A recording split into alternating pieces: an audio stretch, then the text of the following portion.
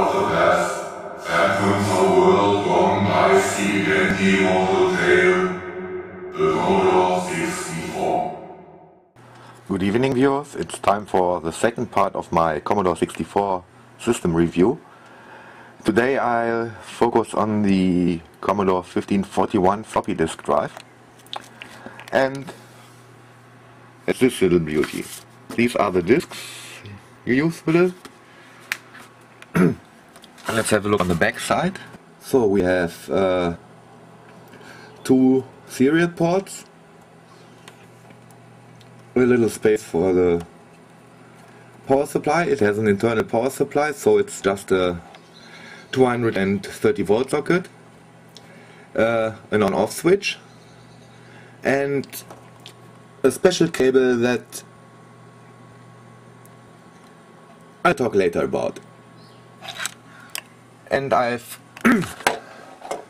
using another Commodore 64 for this video, since there is a special cable I talk later about, but this is also the C64 my parents bought me back then, and I had some troubles to get it work, but it works fine now. And so let me put the camera on the tripod and start with the video. Okay, so what can you do with the floppy disk drive? Well, you can do the same things you can do with tape drive, but in theory a little bit faster and a little bit more comfortable. I say in theory because tape access is slow on the Commodore 64, but with turbo tape it was pretty quick. If you've seen the first video, you might remember how quick the game Kilowatt loaded, and let's try it out.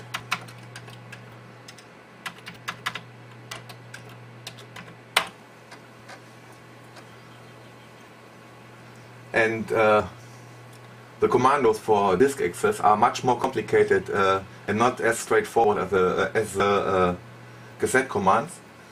It's the same command load with a file name. You have to do a file name or an asterisk for the first file on the disk.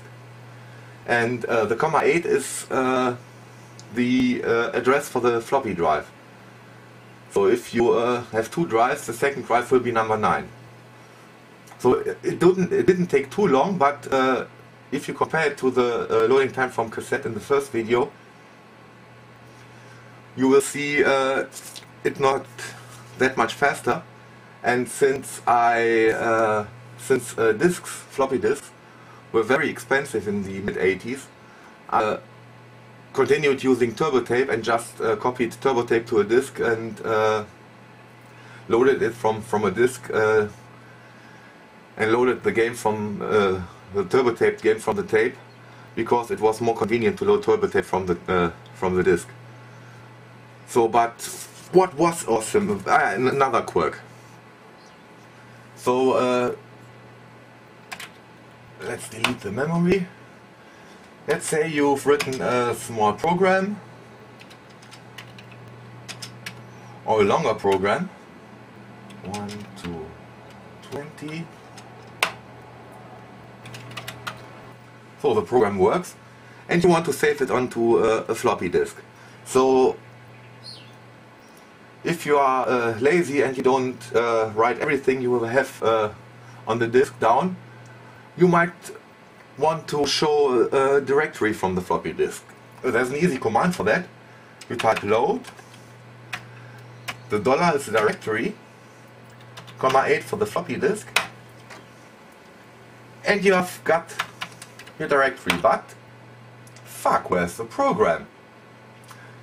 You load the directory just as you would load a program, so don't load the directory if you haven't saved your program. There are ways around this, but I'll tell you later. It has something to do with a special cable I've got attached to the floppy drive. But what was amazing about the disk, the floppy drive, was to play more complex games, like this one. Well, to speed things up, let's come to the special cable. I turn the machine off. For that I have little switch here on the back side. I put it up and turn the machine back on.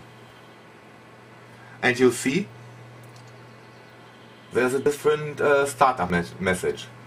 It now says SpeedDOS Plus with some colored blocks on the screen.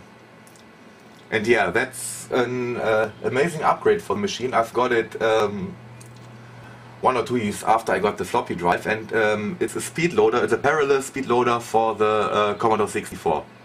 So that's this cable. It's a parallel cable in addition to the serial cable that's normal for Commodore disk drives. And so this is basically a fast loader. You have the function keys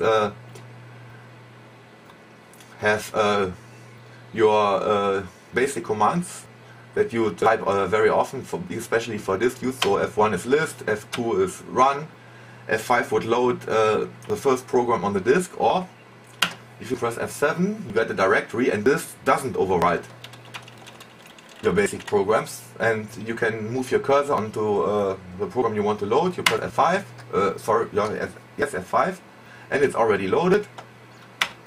You press F3 for run, and it loads the rest.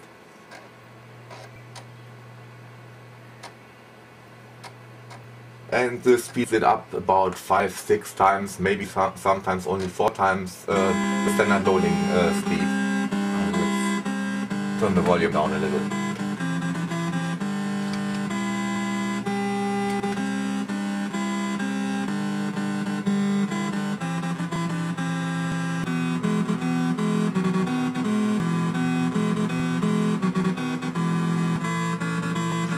And no, I can't see any way to skip the intro. And yeah, there was a tape version of this, but all the cracked versions were on this, so and that was the great thing about the floppy drive. Not the load times. If you wanted many games in Europe were released on tape, so you wouldn't need a floppy disk drive if you want to play most of the games. But especially for multi-load games, tape drives were very annoying. Most of the times, even if they loaded the first part of the game, the chances were good. The second level wouldn't load, and the game would crash, and you couldn't play it anyways. And that was very frustrating from tape, and you rarely got this on floppy disks. And